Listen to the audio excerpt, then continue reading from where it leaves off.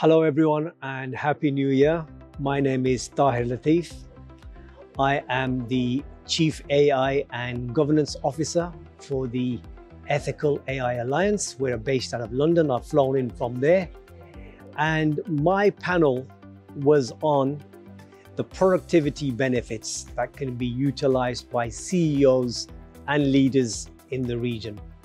There are many challenges with organizations in how they adopt and utilize AI, but fundamentally we have to start off with a strategy. AI is an enabler.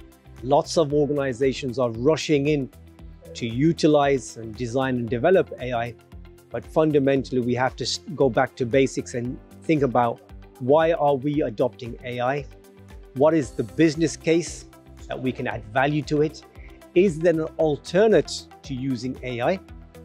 And then as we move on the journey to adoption, what are the challenges we face? It's the challenges in terms of the actual human capital, the knowledge that's required, the challenges of the compute infrastructure, the challenges of being able to scale AI within Oman.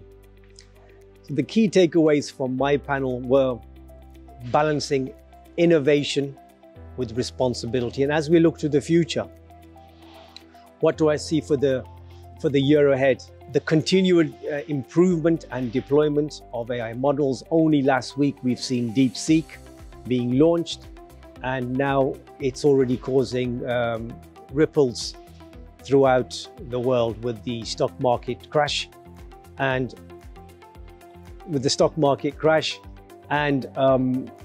various countries and organizations looking to adopt this more innovative technology.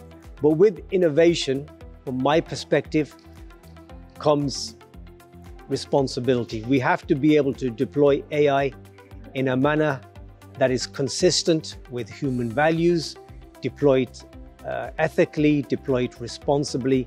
And as my background is in data privacy, we have to be able to deploy it in a manner that is consistent with global data privacy regulations.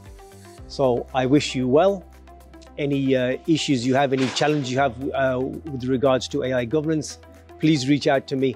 I'm more than happy to assist, and I'll see you later on in the year. Bye everyone.